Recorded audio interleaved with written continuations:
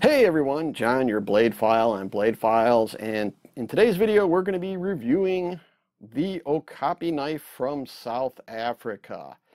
So just before we begin, we're going to do a size comparison really quick, just so you have an idea. So my standard Eka knife that I've carried for years, just so you can see the difference. And of course the infamous Papermate basic pen. So you have an idea of the size of this knife. So as you can tell, this is a very, very long knife.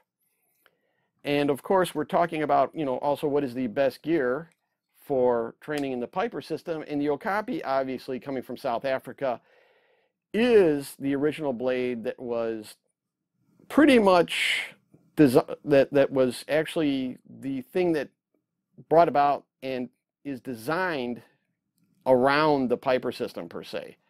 So, or I should say the Piper system is actually designed around it.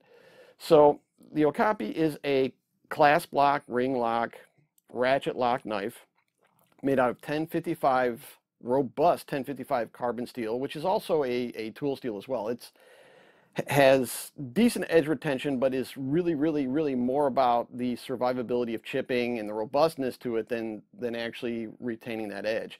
As a matter of fact, culturally, this knife was meant to be sharpened literally on curbs in the street, just so you could get it sharp enough to do whatever cutting task you were doing. This includes, like, whether it be fishing or harvesting crops, or even, I hate to say this, self-defense or more nefarious stuff, which has also given this knife the nickname the Saturday Night Special of knives, unfortunately.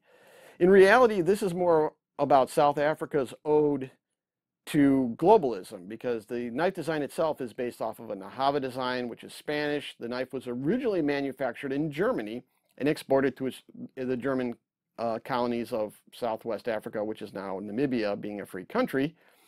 And after 1988, the Okapis were now being made in South Africa.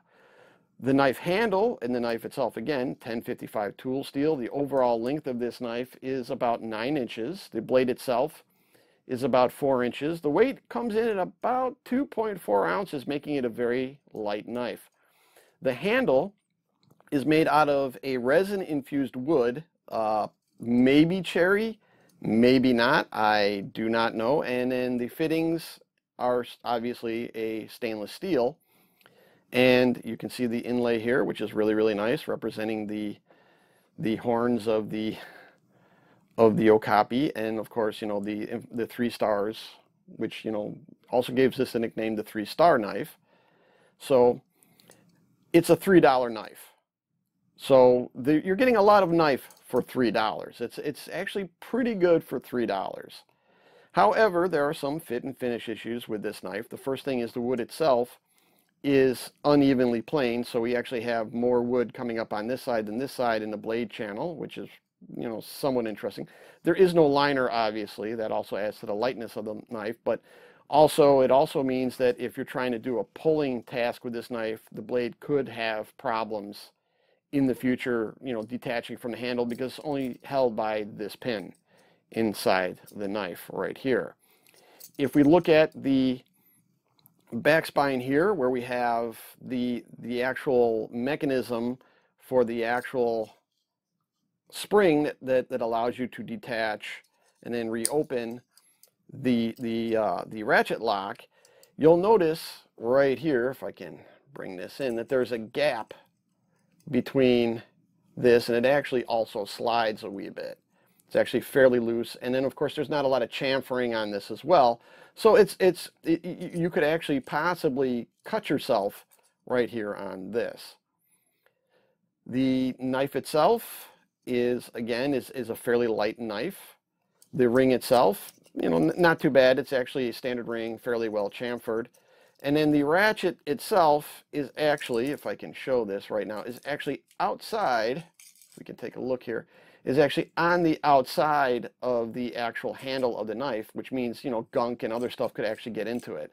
Also, the actual ratchet going back after the half stop just closes after this position, which means if your fingers are in the way right to about here, you're in deep trouble. You're gonna probably have problems. But otherwise, it's an incredibly light knife, fairly easy to open, two-handed opening, fairly easy to close by pulling this ring back and placing your thumb here and pulling, almost like a hand grenade. Don't worry, it's not gonna blow up.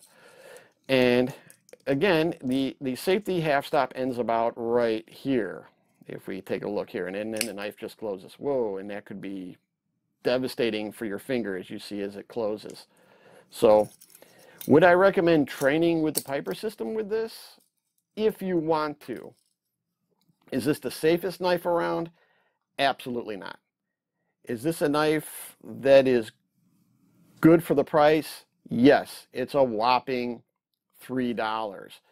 At the same time, it is also very hard to get here in the United States, and it has a wee bit of a negative reputation attached to it, obviously. Again, it's a Saturday Night Live, the Saturday Night Special, not Saturday Night Live, that's actually a TV show, but the Saturday Night Special of knives. And an interesting point of trivia, this is also a knife that is also exported to Jamaica. And Keith Richards of the Rolling Stones was actually giving a larger version of this knife, and he carried it around for years. So if you're a Rolling Stones fan, maybe you'll want to buy this knife. If you're a person wanting to practice Piper, here in the United States, maybe not. So that is my review. Hopefully you found it helpful. And again, check out our website, schoolofarmsmedia.com, where we have a bunch of videos on the Piper system starring Lloyd DeYoung. If you have questions, you can also check out our blog that has many, well, not many, but plenty of information about the Piper system. And hopefully you found this useful, and have yourselves a great day.